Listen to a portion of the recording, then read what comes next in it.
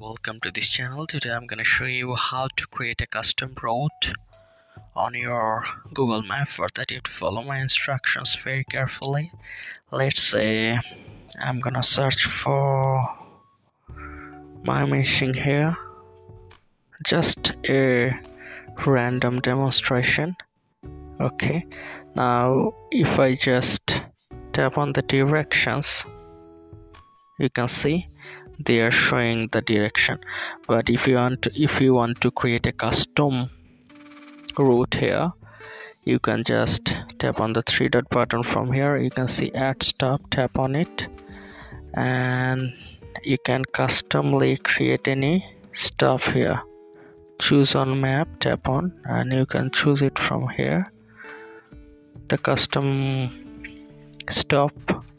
Let's say this is my custom stop here, then tap on OK.